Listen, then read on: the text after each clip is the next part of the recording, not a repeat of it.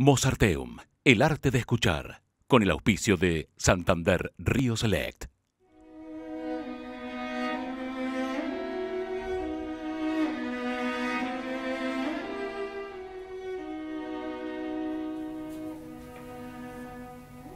Ah, ugh. I love talking about abstraction. This is one of my favorite words. Is music abstraction or emotion?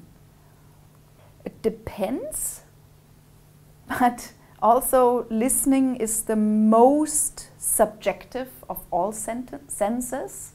Something that I hear today as an abstraction, I could hear tomorrow as an emotion, because it can be everything or all or nothing or ambivalent all the time, which is why I love it so much. It's the most ephemeral art. It only lives for the moment that we've played it or heard it, and then it's gone. It's so much gone, like when we eat something, the food is still in us. When we feel something, still the body can remember this. But with music, most of all, it's gone.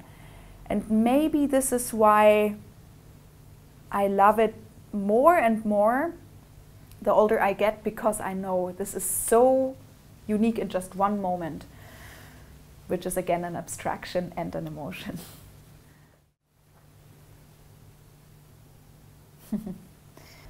I love in my time off to listen to the silence and then to realize that the silence becomes alive and you hear things that you never heard because you weren't open to them and you would just ignore them.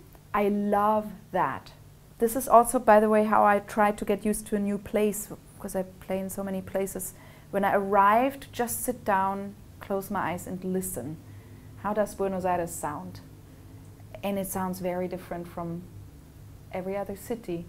And I love to also listen to jazz, sometimes pop music. I love to listen to old recordings. That makes me very inspired and grateful and doesn't disturb my holidays, but gives me new ideas of what I want to do when I start again.